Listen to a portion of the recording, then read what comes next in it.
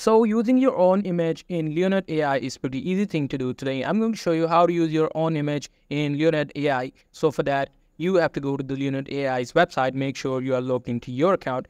After logging into your account, what you have to do is you will see these options on the left side. You just have to click on AI image generator. You just click on this option. After clicking on that, you will see these options. And now what you have to do, you just have to select here image to image.